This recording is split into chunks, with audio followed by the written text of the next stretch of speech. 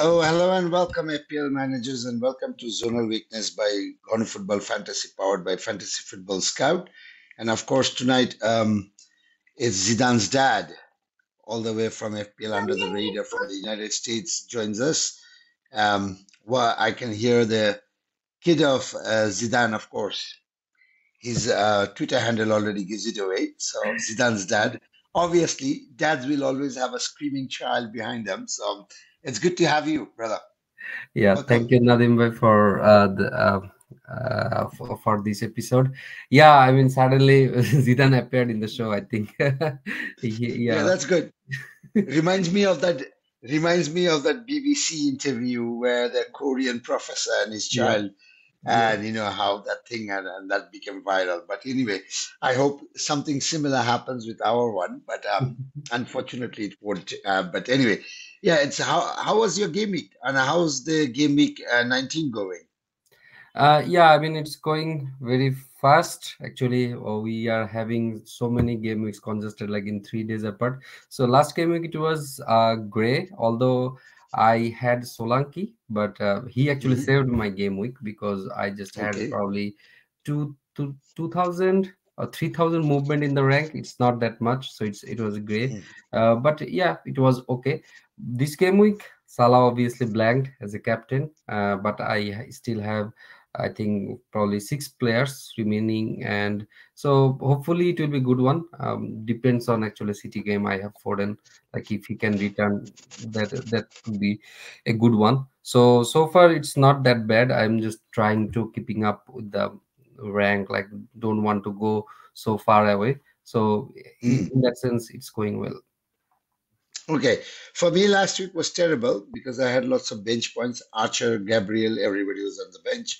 Of Hmm. course, my defense did a wonderful job of not keeping clean sheets, especially Trippier and Poro, and of course Matthew Cash being Matthew Cash. But yeah, it is what it is. So red arrow for me last week, and this week it's so far looking positive, at least. Let's see how the rest of the games pan out, and then we can all say whether it was a good game. But so far, seems to be good. I mean, I captain Salah as well this week, so it's okay. But anyway, let's get started because this is probably the last show before. Um, this is the last show in 2023, and before the year comes to an end. So the next game week, the game week 2021 will somewhere be in January. So I think this is the last zonal that we're doing. So I just want to thank the audience for all the wonderful support that you have shown and for subscribing and for continuously watching our videos. We do appreciate. Please do share. Let us know in your feedback. Give us your feedback as to how we can do better and how we can improve. But yeah, getting on to the zonal show, and this is the zonal weakness for Gaming 20, of course. And of course, if you haven't given us a follow and a like and subscribe, please do so. And of course, this is the last show for this year, and we'll of course be coming back in January to do Gaming 21. But yeah, we really appreciate all the support that's coming from the Twitter community, but also from the YouTube community, but also from the Facebook community. So thank you so much. Please help us as much as you can. And of course, all the data that you see on the zonal are from the Fantasy Football Scout members area. Ghana Football Fantasy is the only page in Bangladesh to be part of the Fantasy Football Scout network.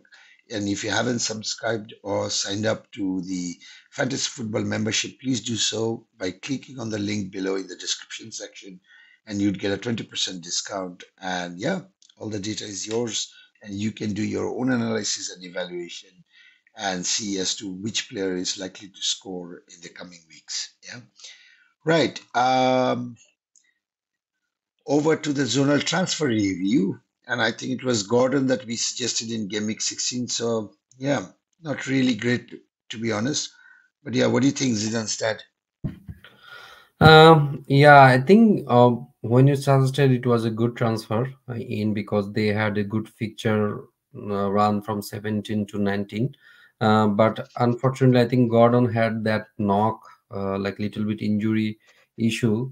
That's why he could not converted the points. I mean, honors was they were actually unlucky, I would say, because otherwise he could have returned from Tottenham game, Fulham game, and even Nottingham again. But the overall Newcastle looks little bit knackered. I mean, they are not performing well. So I think suggestion was it was a good transfer in, but just outcome was not there. But it was a good transfer in.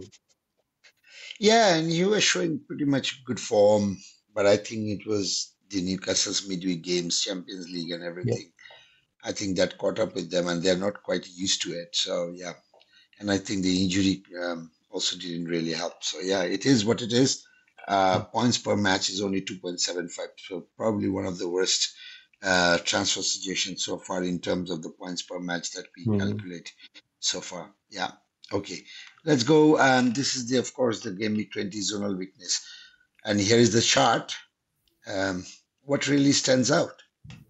Yeah, I mean, lots of player, good matchup. I think in this game week, at the first, if you see from Chelsea should enjoy some time. I think last time they actually hammered Luton at their home, right? So this is away game, little bit tougher, but it's still attackers should return. So Palmer, those who have it, it is pretty good hold, and he has a good feature. Like in zonal, he's ranked fifth against Luton. Even Sterling, those who have Sterling, I was suggesting last week some people like not to sell him because it seems like if you see this on the right side, it's second, and he should start, right. So he's a good shout as well. Um, just probably touching a little bit, and Kunku. I mean, if he can play today 90 minutes, if he stay injury free, that could be an interesting shout as well, right? I mean, Luton is not a bad game. Although I think there are some good other matchup like Watkins. Watkins also has a good matchup against Burnley. Against Burnley, it will be ranked fifth. So Watkins should uh, have some return this game week. Although he was blanking last two game week, so. Uh, and again Haaland is returning, and Mm. against Sheffield it is eighth zonal wise. So Haaland, Alvarez, I mean, lots of good option. I think probably this week those who have eight players or those eight attackers and those um, it will be difficult to whom to play, whom to bench situation. Yeah. Yeah. Yeah, and obviously Foden, Vilva. I mean, also they are very good option, especially Foden. I think some people might have Foden and they might transfer in. They are looking for some Man City option. So Foden and Silva is very good option as well. I mean, Sheffield is very weak from the left flank, so they are second on that. So it's a good shout. And then Jesus and Nketa. So Arsenal full against Fulham, Arsenal. It is another good matchup, and seems like Jesus again a striker. I mean, they have very good matchup. So I mean, if somebody has Jesus, it will be very difficult to transfer out him. So Jesus is a very good shout as well, and uh, and also Newcastle game, Liverpool versus Newcastle. Salah has a very good shot, a very good matchup. Like on the left flank, they are fourth. The Newcastle they consider 26 chances. So Salah, TA, I mean, it is a very good matchup for them. And even Luis Diaz, although I think there will be little uncertainty about his minute, right, with Nunes, Yeah. but other Yeah. than that, Salah, TA, I mean, those who are looking for sell, probably Salah, it is a difficult decision in this week. And Son, he has good matchup as well against Bournemouth. So, yeah, right flank, Bournemouth is fifth. Um, like they consider 62 chances. So Son and Kulu has a good matchup. Yeah, Nadim, what do you think? Probably I'll. Yeah. No, I mean, I agree with you. I think there's one player I just wanted to make a shout out is that Diego Jota, and I think he's being overlooked, and he's going under the radar. And I think he'll probably become a good option over the coming period when Salah is away. To be honest, and of course, this is the last week that Salah plays, and after that, it's game week 21 when Salah will be away for AFCON. So yeah, and people have already sold Haaland. A lot of people have sold Haaland.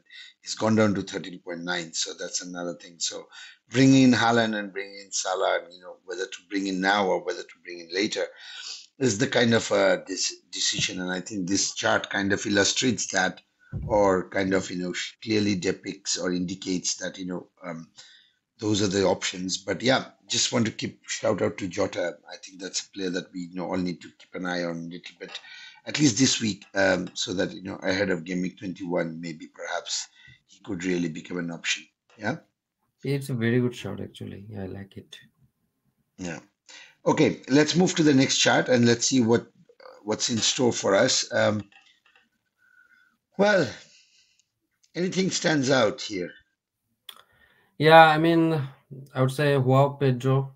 He would be good shout against West Ham. They are third in the center, and as we today we got some news like Mitoma and Adingra, they are injured, so Pedro should get more minutes, and if he gets minutes, he always return, right? So West Ham, they are Yeah, defensively not strong enough, so I think Pedro is a good shout, like those who have, or if somebody is looking for some differential. I mean, Pedro is a good one. He should have some minutes, and yep, and probably another one could be the menu boys, especially. I see Rashford. But I think Rashford is a little expensive, but Garnacho is a good one. I mean, he actually mm, scored 2 goals yesterday, and also from the left flank, it will be they are Nottingham. They considered like 4 chances. No, they consider 74 chances, so they are fourth. So Garnacho is a very good shout. Like if somebody wants to bring in, like say in place of Salah, Garnacho, they can think about it. So yeah, he's a pretty interesting option, and I think they're switching flanks, and I think that has worked well yesterday at least. But yeah, I would still say a bit cautious about Garnacho until unless you find yourself in a situation where you don't have really have the funds and you need to accommodate a cheap player. Then Garnacho is definitely yeah, one of the options to replace Gordon perhaps, or maybe Palmer in the future. Yeah, agree. but yeah. So team of the week. This is quite an expensive team, to be honest. I think Yeah. beside Palmer. Yeah, it's an expensive team, but they have very good matchups, so very hard to. It makes sense actually. So one thing is like Solanke, although they are against Tottenham, but Tottenham is being leaky and they don't have Romero, so I think it's a good matchup as well. Overall, it's a we already discussed most of the player, but as you see, Salah and Haaland, both of them, I think Salah is more better matchup, but Haaland's Sheffield is more worse than Newcastle, so it will be difficult decision for the owners like to sell Salah and bring Haaland because Salah Salah is in there as well. So I mean, there's the chance or there's the decision probably people needs to take, but Mm. it's a good matchup. And it's a tricky situation, to be honest, to have Haaland or whether to bring him later Yeah, because Newcastle hasn't been showing great form to either. yeah, So that's why I think people are reluctant, and rightly so. yep, But at the same time, Haaland is playing Sheffield, and I mean, Haaland being Haaland, yeah. and he's been away, and he knows that he needs to perform again at the very level, at the highest level. So yeah, Yep. that's an interesting dilemma. But again, Salah is leaving on game week 21, so the question really becomes whether to bring him now in game week 20 Mm. or whether to bring him not. I would rather get both. I would rather get both and play safe, even if it needs a -4. Yeah, if it Yeah, I needs a mean, minus it four, could be. I think the people, many people actually jump to Trent, but say if somebody still not went there, probably it will be easier to keep both Salah, Son, Haaland, all of them. So and all of them has good matchup. So I see Trent has, but the thing is Salah, Haaland, Son, they are captain shot, right? So big Yeah, role potential yeah, there. So I think if they have a chance, they should roll the dice this week and probably take out Salah next, like game week 21, and bring TA probably 22 or 21. I think, and that can work as well. right. Okay, so I think that's it. That's it for this week, and that's it for Game Week 20, of course. Thank you so much, Jidan's dad, and thank you, audience, for watching. We'll see you, of course, in 2024 with Game Week 21 Zonal Weakness. But before that, I just want to wish everyone a happy new year, a prosperous new year, and I wish you all the very best with everything that you're planning for the upcoming year. And of course, our best wishes, and please do continue to support. Thank you so much, Zidan's dad. I also want to take this opportunity to also thanks Bethany too as well for all the support that we've been receiving from both of you in order to bring this show to you all. But yeah, we appreciate it. And on that happy note, and of course with that wonderful note, I would just want to say thank you from the bottom of our heart to all of you for supporting us and supporting our Zonal Weakness. The thread will be out very soon. Take care. Zidan's dad. Thank you. Happy New Year. Happy New Year, everyone. Thank you. Bye. Take care. Bye.